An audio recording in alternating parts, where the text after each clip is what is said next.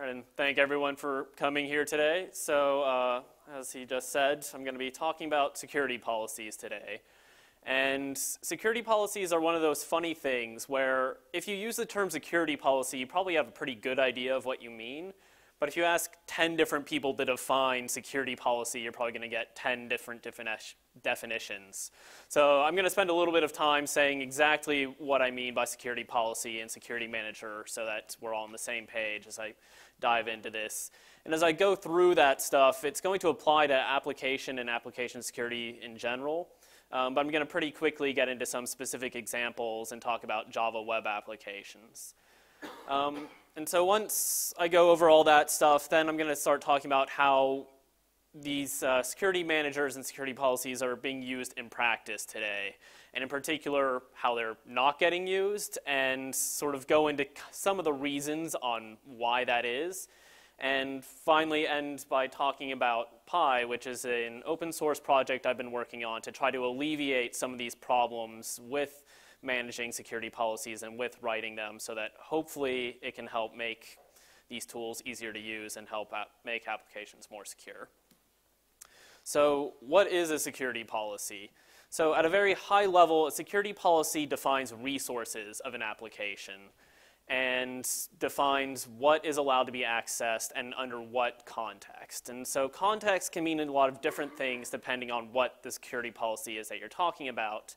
And it can be something like what the user is, where the request is coming from in terms of IP, internal, external. It can be a lot of different aspects of what the context is. But generally, it's just what resources can be accessed.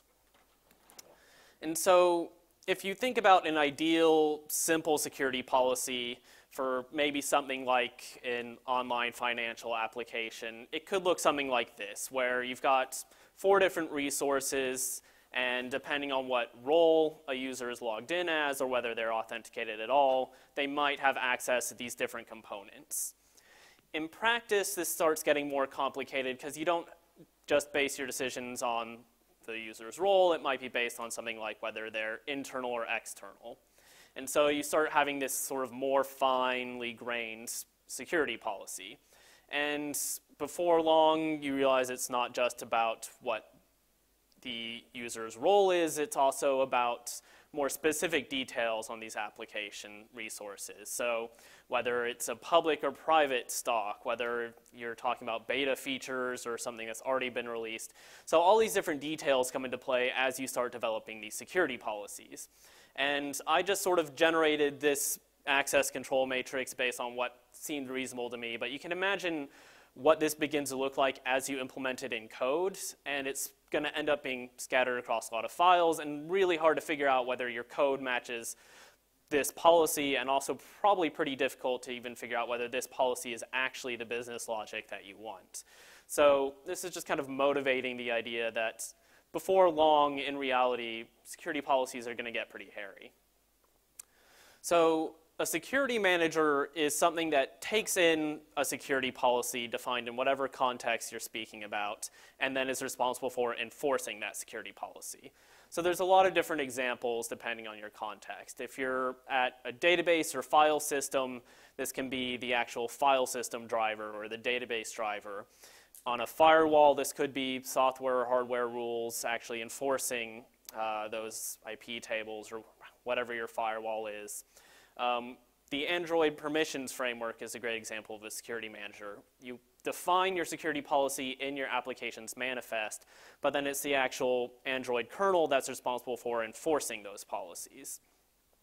And then getting a little closer to actual application policies, there's content security policy, which is implemented in user browsers. There's the Java Security Manager, which is a component that lives inside the JVM.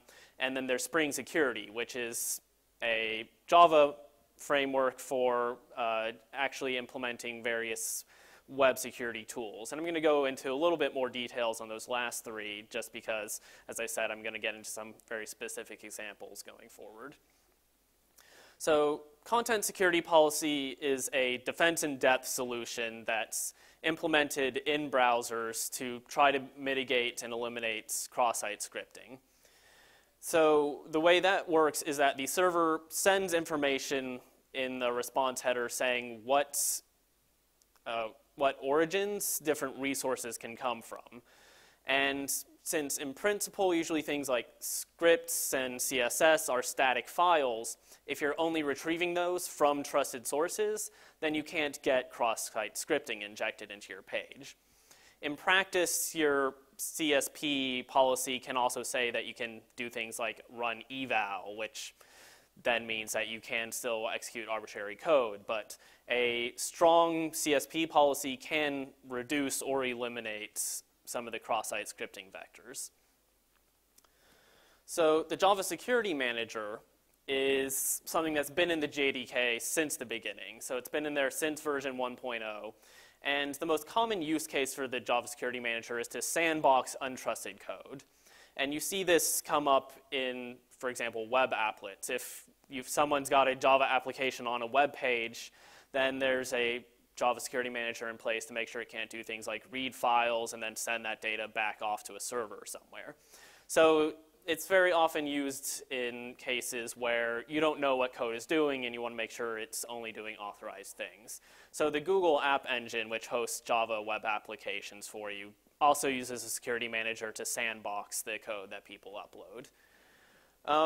But it doesn't have to just be used on untrusted applications. It can also be used on code you trust to just make sure it's not doing anything you don't expect it to. It can reduce what sockets can be opened, what files can be accessed, what files can be executed, and various things like that. So it's got a very granular permission set that you can specify as part of the security policy and really sort of lock down and get very finely tuned controls on your application. And then the last example that I brought up on the earlier side is Spring Security, which is, as I said, a Java framework that can do a lot of different things. It's got a lot of customization and supplies a lot of protections to web applications. And the one thing about it that I really, really like is that it's got support for putting annotations on methods and defining method-level access controls that you can then hook into your security policy and define what users, what roles, what IPs can access certain methods. So if you think about something that's sensitive, like credit card data, you can put an annotation on your get credit card number on the model for credit cards and specify which users can access that method. So there's ways of getting really finely controlled security that is specific to your application with a tool like this. So in general, the security managers enforce policies and often add an additional layer of protection on top of your applications. And when they're utilized well, they can mitigate or entirely eliminate some of these really common classes of vulnerabilities. And so if these things are so great, we should be using them, right?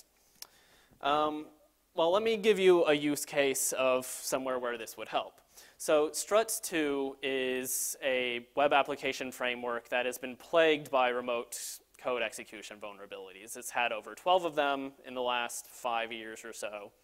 And they're all related to injection into OGNL, which is this object graph notation language that Struts uses as a way of sort of dereferencing fields within its object models.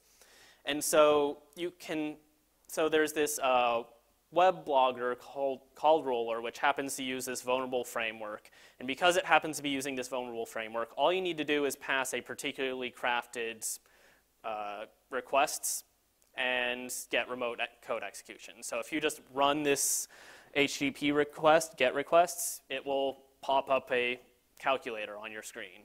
And that's bad. So the first pass at fixing this vulnerability involved blacklisting characters that you would use on this attack. And that blocked the one particular vulnerability that they knew about, and they immediately found out that this was not sufficient. The excluded parameter pattern did not cover other cases. So they did another pass at it, and at this point, Struts is using a regular expression to whitelist allowed characters in there. So better, whitelist is better than blacklist on allowed characters, but it's still just a matter of regular expression matching the input data and then passing it to this really powerful OGNL language that has the potential to execute arbitrary code. So if you're supporting one of these legacy Strut2 applications that's old and you can't upgrade your version of struts, you're stuck with this potential issue of your application has a remote code execution vulnerability. So what do you do about it? You need to have some extra layer of protection on top of your application. And in reality, supporting legacy applications is something that we have to do. And even though this current version doesn't have any known exploits, as I said, it's just using a regular expression to whitelist characters before passing it on to this OGNL framework. And so how confident are you that there's still no way to craft a response that can execute arbitrary code? It would be great to have an additional layer of protection to know that you're probably less likely to get one of these remote code execution vulnerabilities. So this is, I think, a very good case for using something like the Java Security Manager, which has lots of layers in this finely grained permission model to prevent these kinds of vulnerabilities. So you can finally specify which OGNL directives you're allowing, whether you can set the class loader, whether you can access and execute certain files, and all these things that you need permission for in order to do one of these remote code executions. So that's a perfect example of why I think we should be using these security managers. They can protect legacy code, and they can even protect you against vulnerabilities you don't even know about. And they've been around for 20 years, if not longer.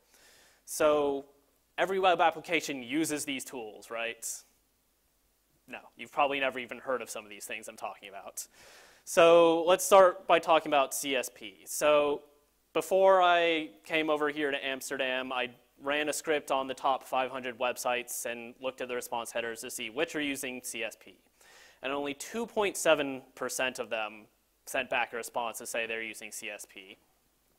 And even among those that are, more than half of them use this unsafe eval or unsafe inline directive, meaning that you can still run pretty much arbitrary code on those sites that are using CSP.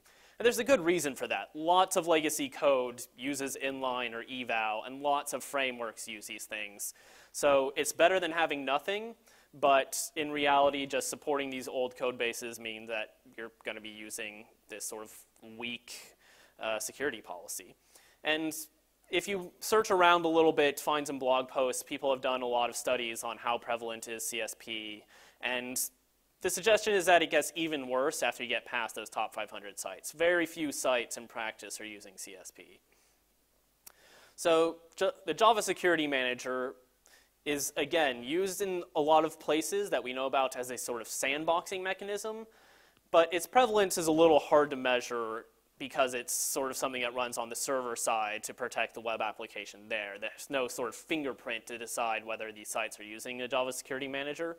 But I've talked to a lot of people about this since I started on this project, and no one I've talked to knows of a case where the Java Security Manager has been used on top of trusted code as a layer of protection.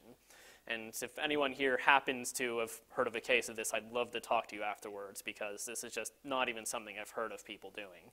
So as far as I know, this is, again, something that's not being done. And yet, for example, in the case I was talking about with struts, it gives you this great layer of protection whether or not you know about vulnerabilities in the frameworks you're using. So the question is, if these tools are so cool and so good, why aren't we using them? And one of the first answers I hear people give is that it impacts the performance of the application.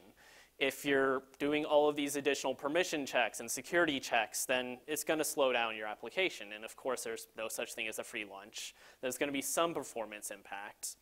But based on research people have done, it's not big enough that you should really be that concerned about it. So a paper from over 10 years ago studied the Java Security Manager in particular and showed that there's a 5 to 100% slowdown in resource requests when you're using the Security Manager.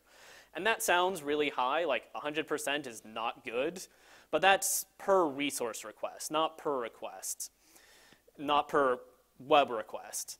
And if you think about the density of resource requests within a typical application, you're not reading and writing files that many times within a given request, or even as much of a given request. And this also doesn't even count for things like network overhead that are going to be involved with your response time. So when you factor all of that stuff in, the actual impact of using a security manager is pretty minimal on the actual response time of a web request. And similarly, the developers of Firefox over at Mozilla have done benchmarks on the effect of CSP. And a very recent blog post says that we recently did a lot of work to improve the performance, and it's down to 0.02 milliseconds per resource load. And considering you've probably got at most a few dozen, like going, with your really dense websites, maybe you've got a couple hundred resources in a given page, that's still only a few milliseconds. And if that's the thing that's preventing you from using these security tools, I think your priorities might be due to be reevaluated. Sort of a couple milliseconds to prevent XSS across your application is probably not the reason that you're not using CSP. So the other reason I hear people say is, it's just hard to use these things. How do I write a policy for CSP, for the Java Security Manager? How do I use Spring Security? How do I know what permissions need to be added? Any good security policy is going to be a whitelist, and so you need to know all the permissions that your policy needs. And if it's a good policy that's granular and doesn't grant too many permissions, it's going to be specific to the different pieces of your application, whether that's per page or per class or per package. You've got to know what things each part of your application needs. And then, assuming that you've done this effort of creating a policy, how can you decide whether or not your policy is correct? I spent some time trying to make a CSP policy for an application I was working on, and I came across a web request for a resource on this something.cloudfront.net, and I'm like, is that actually a hard-coded host name that's always going to be requested as part of this application? Or is that sort of a randomly generated host name based on my location that has something to do with geo IPs, and I don't know. So should it be star.cloudfront.net? I didn't know when I was writing this policy. It's hard to decide whether or not what you come up with is going to end up breaking your application. You don't want to do that. That's not what you want. That's not what your developers want. And people are going to be unhappy if you're breaking their application to supposedly gain security.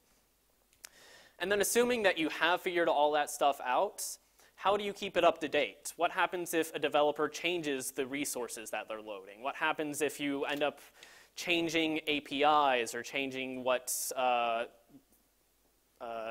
third-party resources you're pulling down? If you upgrade a dependency, is that going to change all the package names that you are granting permissions to? If you put in all this effort to make a good security policy, you want to make sure that you're going to be able to actually utilize that effort and continue using that policy in future versions of your code. So these are all reasons that I hear on why we're not using Security Manager or CSP. And so just to walk through an example to really motivate, I think, why this is a problem. Tomcat, the developers, have put in a lot of effort to make a really sane default security policy that ships with Tomcat. And all you need to do to turn it on is pass this -security flag when you start up Tomcat. And it does a lot of cool things like grant the proper permissions to the container itself while isolating all the web applications you might have in there and making sure that they don't interact in bad ways. And so I decided to try doing this with a different Java web app called Pebble, which is just another blogger. There's sort of nothing particularly special about it. It's just this kind of neat, simple web application to try using with this Tomcat Security Manager. So I turn it on, I go to Pebble on my local host, and I get a 404. What's that about? Well, it probably means that something went wrong as the application was trying to start up. So I open up Tomcat's logs, and what do I see? Sure enough, there's a big stack trace in there. And your eyes probably glaze over a bit, and you're just like, I can't even read any of that. What am I supposed to get out of this? So if you squint hard enough, you might find the important things. Somewhere at the top, you can see that there was some exception with runtime permissions, and it got denied access declared members. And one of the classes in the stack trace is this class from Spring. And if you are familiar with Spring, Spring does dependency injection, so it auto-wires in the things you need into private and protected fields of classes. So it makes sense that Spring needs to be able to access private fields on classes. So, all right, that makes sense. Let's find out what access declared members means just so that I actually know what it is. You stick that into Google, you find the Java docs, you read it, you're like, I understand why this is here, I understand that Spring needs this, so let me add that to the policy. So you go to Tomcat's default policy and it tells you this. This is what you need to add policies to your web application. And if you look at this bit, this is a code base that specifies that you're granting permissions to classes within your application, as opposed to this line, which is granting permissions to different jars contained as dependencies of your application.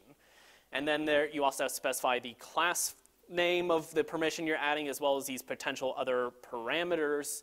So you've got to sit there and figure out what all these different pieces are that you've got to add to your application. And we saw that there was this runtime permission and access declared member, so we've got a good idea of those last two, but what code base are we supposed to be adding this permission to? I've been saying Spring a couple times, so we want to add it to Spring, right? Well, if you look at Pebble's dependencies, there's a Spring core. That seems probably like what we want, unless it's this Spring security core jar. Or maybe it was the Spring web jar that's in there, or Spring security web, because it's got something to do with security, right? Or context, which is the thing that actually auto-wires that stuff and is aware of your different beans and so forth, except that there's also this Spring beans, which has something to do with auto-wiring. And which of these jars are you supposed to use? Well, maybe it's Spring AOP, or Spring ASM, or Spring TX, or Spring Expression, or Spring Security Config, or Spring OpenID. But there's 12 Spring jars in my web app. How do I know which Spring jar I'm supposed to add this permission to? So I honestly have no idea how you're supposed to figure this out. And if you pray to the right oracles, they might tell you that what you need to add to your Spring or your Tomcat policy are these permissions to these 5 jars. I don't even know how you're supposed to figure that out. But if you add that in, you get past this stack trace, and you can restart Tomcat, and you still get a 404.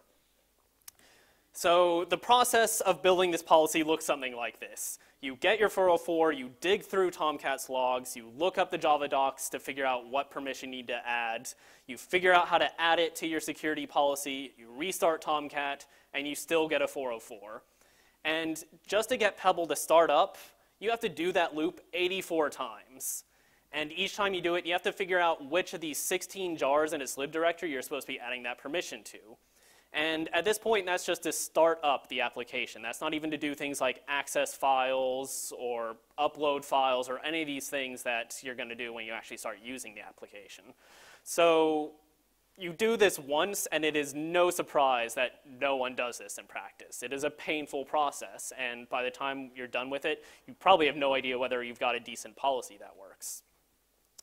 So to try to do something about this terrible process, I've started working on this project called Pi for policy instantiation and enforcement. It's an open source project, it's on GitHub, and the idea is to just simplify and automate this process. So I'm going to spend pretty much the whole time talking about how to use it with the Java Security Manager, but it's something that's modular and works with security policies in general. So it also works with CSP out of the box, and there's some examples of using it with Spring Security. And so what is Pi? Pi, first of all, has a learning mode, and it does something similar to like SE Linux if you've used that, where it watches your application run and will automatically figure out what permissions it needs to generate in its policy so that it can add a layer of security to your application. So the second thing that it does is after looking at all of these permissions that your application will need to run, it then uses various heuristics to simplify and generalize that policy so that it is sort of simple and easy to understand and easy for a human to then look at and decide whether or not this policy has sort of any tweaks that need to be made to it. And the last thing that I've done with Pi is add this Maven module so that you can make it part of your software development lifecycle to test your application, to rebuild your policy, and to keep it up to date as you make changes to your application. So to go into a little bit more detail about how this works, suppose you've got your web application sitting in some container like Tomcat or Jetty or whatever you're using, And the JVM always has this Java Security Manager built in there, but generally it's probably not activated. So you drop in Pi, and it turns on the Java Security Manager. And anytime the Java Security Manager needs a permission, it will ask Pi for permission to grant that to your application. And Pi will just always say, yes, you can have that permission. It's not going to break your application. At this point, it's just learning what permissions your application needs. And so as this goes along, it generates a policy, and it outputs that and saves that somewhere that you can then look at or even just accept as it is. So when it comes time to actually enforce the policy, Pi will read that in, and every time the security manager makes a request, it'll say yes or no, depending on whether or not that permission is granted by the security policy it generated. So I gave that at a high level. Specifically, how do you do this? If you're using something like Tomcat, all you need to do is drop the Pi jars into your lib directory or add them to your class path somehow using Servlet 3.0 auto instantiation service magic. It'll automatically pick this up and it'll do its thing. All you need to do is drop those jars in there. So then you load up Pebble or whatever your application is, you run tests, you run your browser so that you're exercising the application, and it makes a policy. Simple as that. And so this is the policy that automatically got generated for Pebble. And you can see that it's got permission to read various things in its home directory. It can upload and delete files from its theme where you can add custom images and things. And you can also see down here this access declared members that we saw earlier. So it picked that up as well. So this is the sort of policy that it generates. And so the second thing I mentioned that Pi does is simplify your policy for you. So if you were to just let Pi run and have it just verbatim output everything that it saw that you needed, you would see a policy like this. And it turns out that Pebble, when it uploads files, it gives everything names with incremented numbers. And that's not very good for you, because if you test this and upload 100 files and then deploy the security policy to production, when someone uploads a 101st file, you're going to get a permission denied, because this policy doesn't let you write to file upload 101.temp. So what Pi does is it's got context-sensitive heuristics, and it sees things like file paths and sees that you've got a bunch of files in some directory, so it'll just collapse all of those to /star. And when you run the simplification on the policy generated for Pebble, before the simplification, it's nearly 1,800 lines, and afterwards it's only 80. And if you're going to look at one of these policies and decide whether it's correct and whether it's doing what it's supposed to, I definitely want to look at the second one, because I don't even think I can keep enough of the first one in my head to decide if that's correct. So I think this is also a very important feature of making a security policy, both because it needs to not be too stringent, it needs to have some generality to it, as I just described with these file permissions, and it also has to be easy for someone to look at and audit. So let's say you've done all this work, you've built the policy automatically so it's not too restrictive, you know all the permissions it needs, it's not too permissive, you haven't added a bunch of extra things to it, and by the time you finish doing this, your developers are on the next release, so your policy is already out of date. How do you deal with that? So the last part of Pi that I've already mentioned a little bit is a Maven plugin to make Pi part of the software development lifecycle so that you can both validate and update your policy automatically. You're already testing your application thoroughly with every release, right? You've got great coverage and you know there are no bugs in your software, so why not test it with your security policy? So all you need to do to put Pi as part of that test build is drop in the plugin, tell it where your server is and where your configuration is, and then run your test as usual. So Pi doesn't do anything at first. You just start running your test however you usually do them, whether you're running Selenium or some other framework that exercises your application, Silk or whatever you're using, and have that exercise the application. Pi will sit in there, you leave it in report-only mode so that it doesn't break your application. So it's not going to fail your build just because the policy was wrong. It's not going to start making tests fail left and right. But it is going to see any violations that are occurring. And so what the Maven plugin does is at the end of all your tests, it'll call out to the Pi module in the server and say, what violations did you see while you were running all the tests? And it'll automatically build new policies for you. So you don't even need to go through that whole original process of generating a policy to begin with. It can just see what's new about violations and update the policy. And optionally, you can have it fail the build without failing any of those individual tests so that you know that you need to then redeploy with an updated policy, but you don't need to go figure out whether your test failed because something's actually broken in the application, or was it just the policy doing something wonky. So cool, I spent a lot of time trying to talk this up a little bit, and the question is, can you actually try Pi out? Can I use it? So as I said, if you're using something like Tomcat or Jetty, all you need to do is drop it in, and if you're using a relatively modern container, it'll automatically find it and put it in there and start generating a policy for you. If you're using something like Drop Wizards, you just need to add one line of configuration so that it'll pick it up. And it's using standard interfaces, so pretty much any Java web app, you can drop in Pi and use it pretty easily. As I said, it's more generic than just the Java Security Manager. It also works with CSP, so it does something similar where it will just drop in a filter and add CSP headers and see all the violations that the browser sends back and automatically build up a policy from that. And if you have something application specific, if you're using something like Spring Security that ties in users' role, what IP they're coming from, all these other different features that define a security policy, you can customize Pi and build this custom module that still uses all these features of the Maven plugin and the automatic simplification and make it very specific to the requirements of your application and your particular security policy. So let's go back one more time and talk about that struts2 vulnerability I talked about and talk about what happens if we use Pi. So you set up a Pi config, put it in learning mode, which is its default behavior, so this first line isn't even particularly necessary.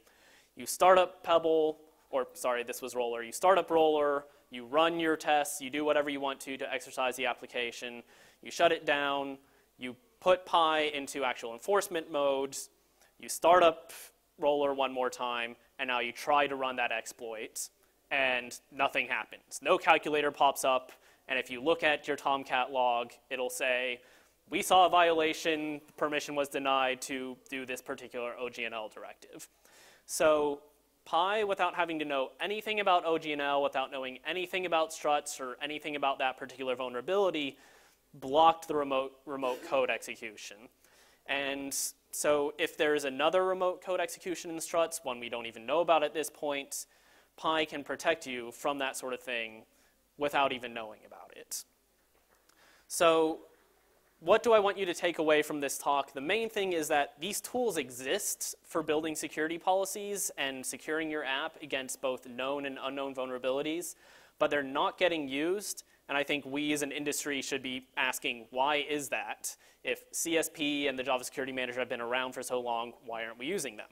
And my hypothesis as I've been working on this project is just that these tools are not easy enough to use, even among security experts and among the developers of applications that understand these things. It's just difficult to do. And so my attempt to address some of these difficulties is Pi, which is an open source project. It's on GitHub. It's in Maven Central. So try it, use it, fork it, provide pull requests. Let me know what you think of it. So that's all I've got. Thank you.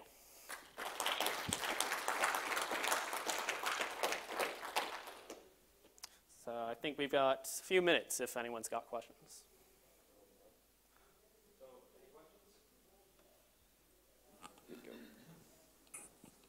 If I integrated this into my Maven build process, if I was doing security testing as part of that as well, might I pick up permissions that could be granted that I didn't want granted? Yes, that's true. So if you're doing a learning mode, either with the Pi, with the Maven plugin or outside of that context, yeah, anything it sees, it assumes is intended behavior of the application. So you should distinguish between security testing and your functional testing. that's the short answer. Certainly, if you're doing security testing, I very much recommend then turning Pi on to enforcement mode and seeing whether it blocks the security issues you're finding. Or even not necessarily doing it in enforcement mode, but at least logging the violations it sees so that you can see on the server side, hey, I saw something unusual. Okay. Any other question? So I have one. In the beginning you said the security managers and the security enforcement frameworks, they are often an additional layer of defense. Now you're actually generating the policies for those enforcement mechanisms based on the code. Will you not actually replicate or actually have this bugs or flaws that are already in your software being replicated in your policies then? In a certain extent. So if your application does have security vulnerabilities, if it's not implementing some sort of authorization check it's supposed to, then you're probably also not testing that fact.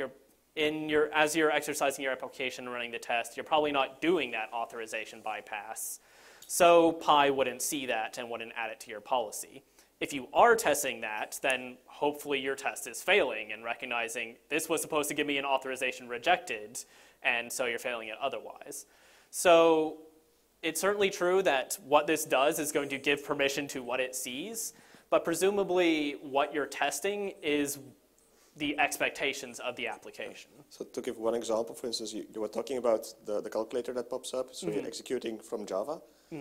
If you have a bad program that's actually executing multiple programs from Java, you're allowing them because you actually see the security manager, you're simplifying and you say you can do command line executions from Java. That's what I mean. Yeah. Since you're actually really taking the source code as the holy secret. Yeah, so if you like see a program get executed at one part of the code, then that permission is now granted to the application. That being said, the Java Security Manager does have even more fine-grained permissions than I was really letting on. So when you grant a permission to the Java Security Manager, you grant it to particular jars or even particular classes. So if it sees that this particular class had to execute this code, it'll grant permission to that. And then if there's a vulnerability somewhere else in your application, it doesn't have a record of that permission. And Java Security Manager is also very cool in that it actually checks the entire stack to make sure everything in that stack has permission to this. So you can't even get this problem of sort of, yes, I granted permission to execute code over here, but this other unauthorized bit is trying to use it to execute code. You don't even get that unless that other piece of code also had that permission at some point. So yeah, it depends on how granular you're being when you develop your policies, and Pi does have some sort of customization on how far, whether you want to collapse all jars or look at the individual classes, because obviously if you do get granular, it gets to be a much longer policy. But yeah.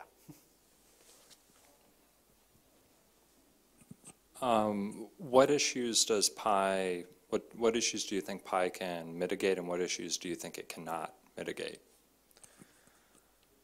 So Pi being a general framework, it kind of depends on what you're applying it to. And I'm going to, again, speak to the context of the security manager just because that's what a lot of this talk was about.